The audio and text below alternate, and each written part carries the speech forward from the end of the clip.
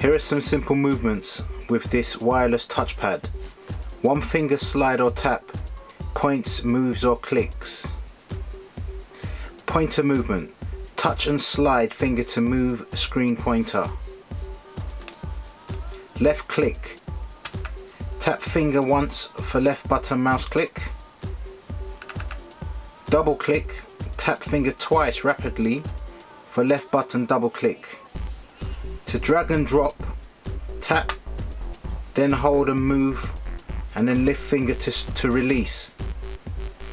Two finger swipes, up and down, which is for scrolling, vertical scrolling, horizontal scrolling. Three finger swipe, that's for page up and down. Three finger swipe horizontally is for web page forward, page backwards.